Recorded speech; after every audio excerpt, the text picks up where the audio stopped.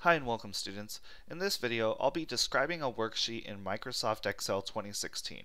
Some of my students have just begun working in Excel, and I want to show them around the program and show them the different tabs, buttons, and groups that you're going to see in Excel, as well as how to navigate the spreadsheet. Let's go ahead and get started.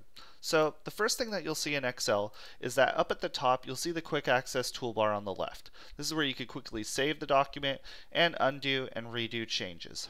Along the top middle, you'll see the name of the spreadsheet, and along the right, you'll see your login information as well as minimize, maximize, and close.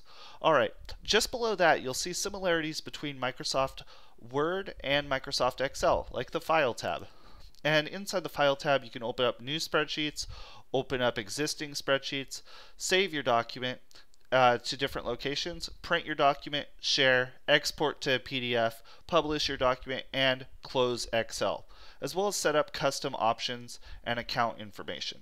Alright, so that's all within the File tab.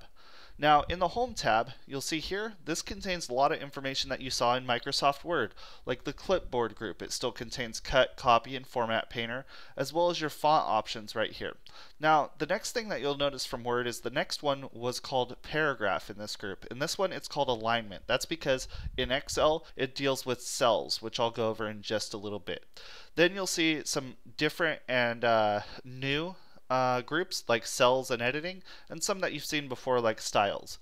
So that's in the Home tab. Inside of the Insert tab, you can insert tables, illustrations, add-ins, charts, tours, sparklines, filters, links, text, and symbols. So all of that can be put into the Insert tab. The Page Layout tab contains all your page setup and print options.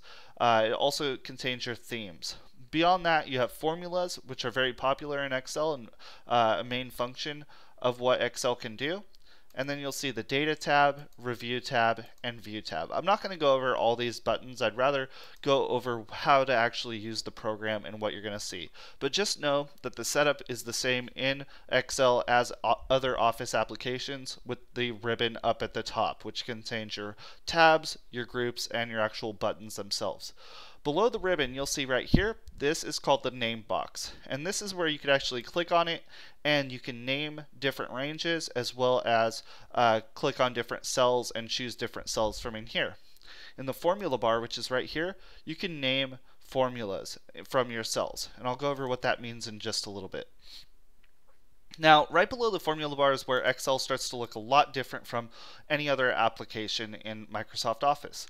Excel is a spreadsheet application, and it can be used for different things like calculations, analyzing data, creating charts, graphs, things of that nature. So what Excel does really well is it puts these into a visual nature. So the first thing that you'll see here is that it says A, B, C, D, so on and so forth. Now, a lot of people think that it ends at Z, but it doesn't actually end at Z. It actually goes all the way past Z and goes to AA, AB, AC, all the way down to XFD. So the chances of you running out of columns is very, very low. Now, you'll notice I use the word columns. Each one of these letters signifies or represents a column. So if anyone ever says click on column E, you just click right there and it will select column E from the very top all the way to the very bottom.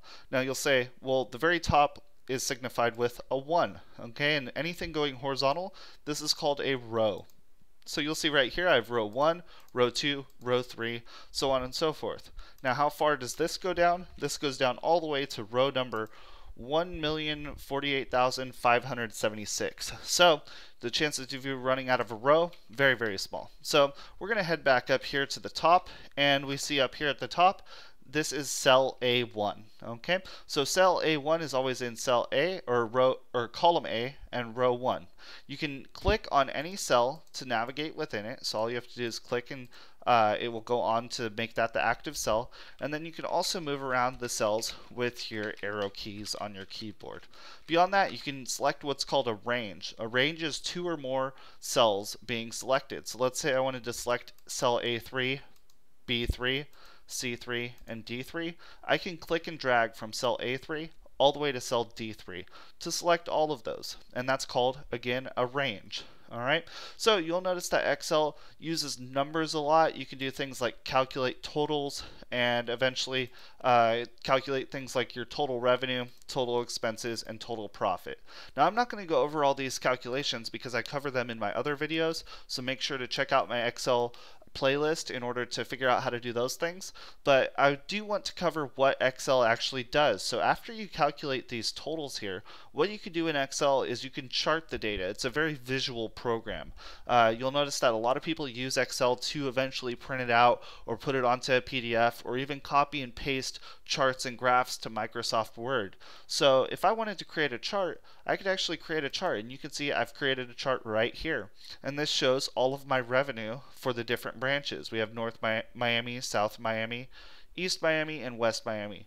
So you can create, this is what's called a bar chart right here, or yeah, clustered, I believe this one's clustered bar. And so right there you can create a chart, and you could also create things like pie charts, which are shown right here. So again, I have videos on how to do these things and how to complete them, and eventually how to print them out and even export them to PDF or something else. So that's how the basic overview of Excel looks. It's a spreadsheet program, very visual program, great at calculations, great at putting in formulas and functions. So I hope that this video has encouraged you to check out maybe a couple other videos that I might have on Excel. And if you have any questions or video requests, put it in the comment section below and I'll make sure to get back to you on that. So thank you so much for watching. Please consider subscribing to the channel and have a great rest of your day. Thank you.